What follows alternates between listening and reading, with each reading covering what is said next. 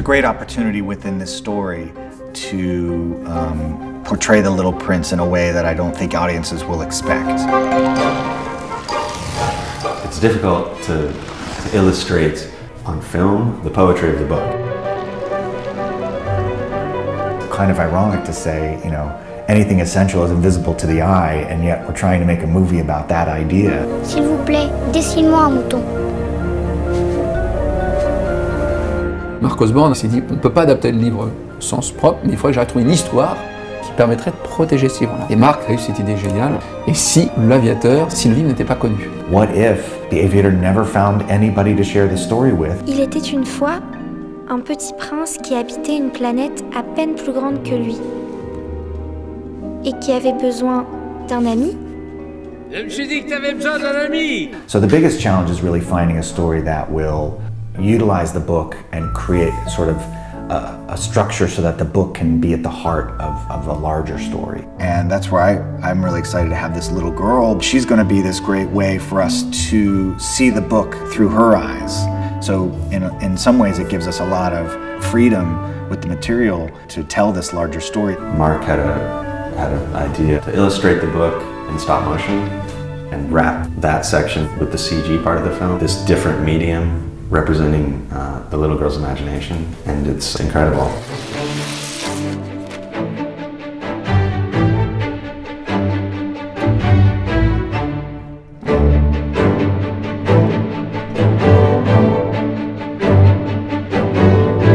We're really trying to create a world that feels like a very realistic storybook. And CG is really a fantastic tool to do that because we can actually create a very sort of simplified and stylized world, but use cues that are very sophisticated to help us kind of ease into that storytelling and help us understand and believe the emotional connections between these characters. The big thing is being able to see the clear kind of divisions between the different worlds. The warmth of the Aviator and the Little Prince's world, and then the real world, strict, more formal, and the grown-up world being an extreme version of that. Cette maison-là a rendu cette maison-ci abordable, afin que ton avenir devienne possible. The little girl is interesting in that she begins as a very sort of dour, serious character and finds the child in herself.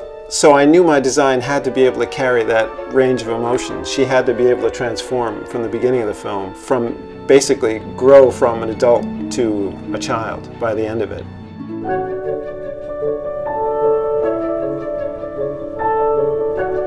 The interesting thing about the Aviator is that unlike the little girl, the Aviator is a child in an old man's body. He's a very conscientious character. He's caring. He's a very, very special character that wants to make connections, but in this world he's living in, he can't. Salut les amis! All these characters are very iconic in the way they're presented. It's also a way for us to create this fairy tale, this storybook universe that should feel very unique and should feel like it's in keeping with the book.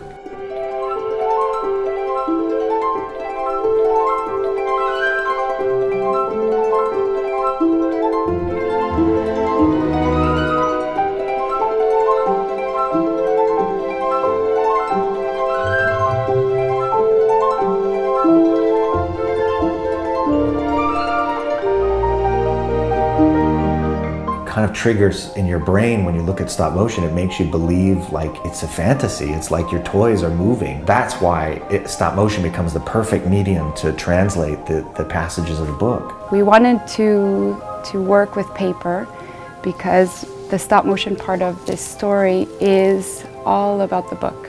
And we find that connection, that making the whole thing come alive in a storybook way. Exupéry's illustrations are so simple and naive that it was really important to take those bits and interpret them in sculpturally in a way that still felt like illustrations. It's interesting because we go from a sequence that is entirely made up of paper at the beginning, and then it becomes more dimensional, but we still keep a lot of the paper feeling. We're going through a lot of trouble to sculpt the heads out of a paper clay, which is very difficult to deal with, but it allows Alex and his team to lay down like a watercolor look on the faces. The book illustrations were done in watercolor, so I wanted to sort of find those characters through watercolor as well. On ne voit bien qu'avec le cœur.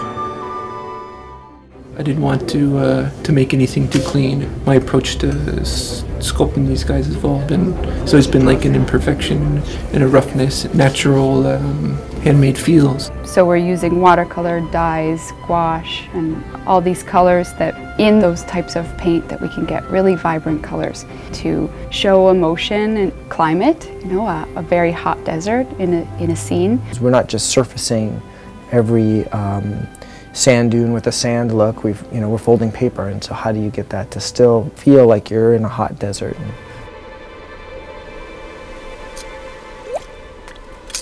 Stop motion is all about movement.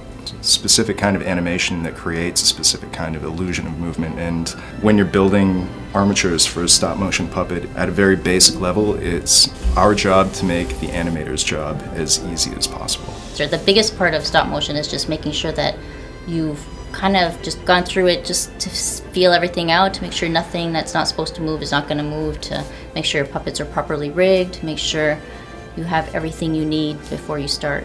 Moi aussi aujourd'hui je rentre chez moi. Generally, you know, we can do a second a day, 2 seconds. It really depends on the shot and the complexity. And if the puppet and if your rigs are all, if everything is working together.